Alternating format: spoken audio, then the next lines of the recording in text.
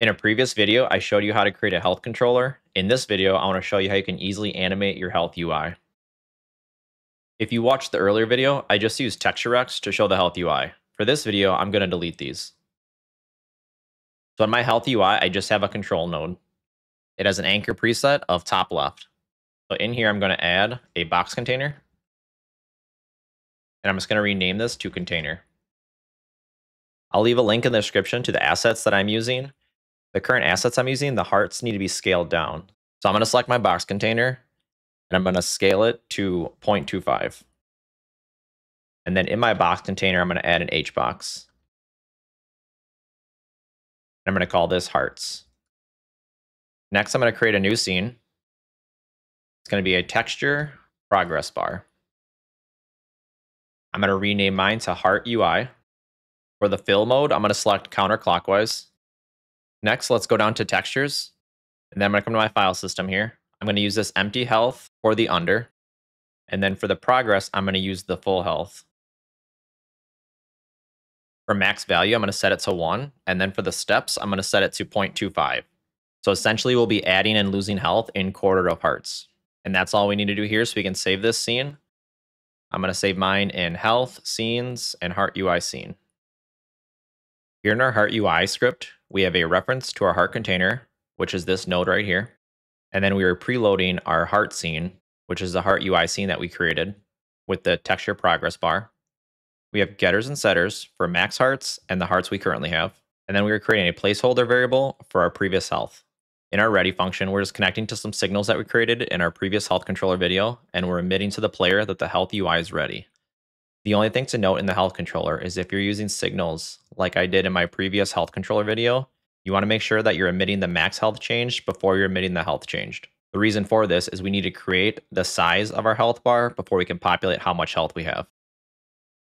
Most of the logic is happening in our heart setter in set hearts.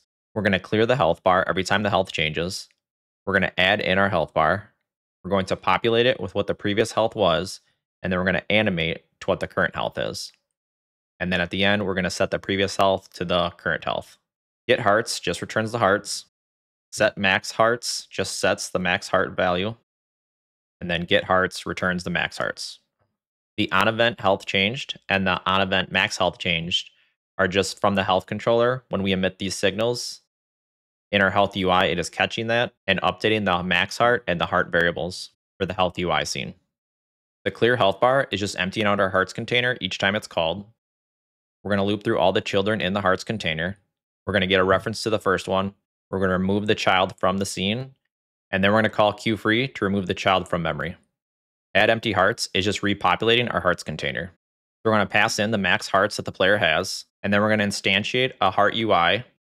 If you remember, we're preloading this scene. And that's this scene right here that we're preloading. We're going to populate our hearts container with this. And then we're just going to add that new scene back into the heart container. So essentially, every time our hearts change, we're going to clear out our heart container, and then we're going to repopulate in the empty hearts. And then build health bar is going to repopulate our hearts with the amount that we still have. We're going to get a reference to all the children in our hearts container. We're going to validate that there are children. The value that's passed is the health the player currently has. We're going to assign that to heart pieces. We're going to loop through all the children in our heart container, keeping a reference of our loop number with I. We're going to get the reference to the child, and then we're going to use the heart pieces variable to keep track of the life. When first repopulating the hearts, we don't want to animate the initial load. So if we come back up to our set hearts, we're calling build health bar twice.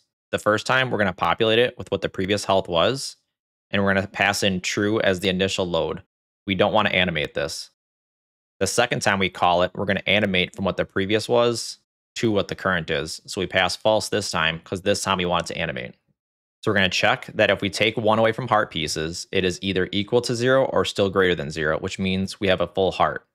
Again, on initial, we're not going to animate it. Otherwise, we're going to create a tween to animate it. So first we create the tween, and then we're going to call tween property on the child, which is the heart UI of this loop that we're grabbing here. We want to tween the value property of the health UI. If we go into health UI, this value right here is what we're going to tween. In this if, we have a full heart. We want to fully populate it, so we're setting it to 1. If you remember in the heart UI, we're keeping track in quarters, and a full heart is 1. And then the last variable is the time that we want it to take. So we're passing in 0.2 seconds. You can obviously adjust that to what feels and looks right to you. When creating a tween, we can set a transition type that we want. I'll leave a link in the description to the docs on all the options for this, but I'm not going to go over those here. But for this example, I just chose translinear. I set a delay of 0.3 seconds, which again, you can take this off or adjust this to what you want. And then lastly, I'm removing 1 from the heart piece value. This heart piece variable we're using to keep track of how many hearts we have left to fill. So coming in the loop, we just finished this part, which tells us we have a full heart to give. So it'll do this section over and over until we have less than 1 heart to fill, which comes to the next part. So this next part is we still have hearts to fill, but it won't fill a full heart, so it's only a partial fill. So just like before, on the initial, we're not going to animate it, but the second time we will. We're doing the same thing as before. We're creating the tween, and then we're tweening the value property. The only difference this time is instead of setting 1, we're going to pass in the heart pieces. Because if it gets to this point, all that's left is less than a heart. So in our example, it could be anything between 0.1 and 0.99. This last else is a catch. It's very similar to what we've done before. On the initial, we're not going to animate it, and we're going to animate it the second time. The reason we need to have this here is, for example, say you have 3.5 hearts. On the initial load, it's going to be 3.5, but then on the updated load, it's going to be 3 hearts. So based on the logic here, it would run this 3 times and then nothing else. So then you'd be stuck with the last half heart that's still on the 4th heart. We put this here because it'll animate away that half heart. So let's go ahead and see how this looks when we run it. You can see right on load, it animates in the hearts the first time. So I'll close that and do that again. So I put this here. This is going to give us a half a damage. These silver hearts are going to give us half a heart. And then over here, when we get to them, these gold hearts are going to fully heal us and give us a new heart. So let's start by going and getting damaged. So we lost half a heart. We lost a full heart. So now let's come here and we get half a heart. We get a full heart. We get half a heart again. So this next one that's gold is going to give us a whole new heart and heal us. And you can see how it animates in nicely. So let's go get hurt a couple times. And you can see if we come here and get this, it adds an extra heart and fully heals us.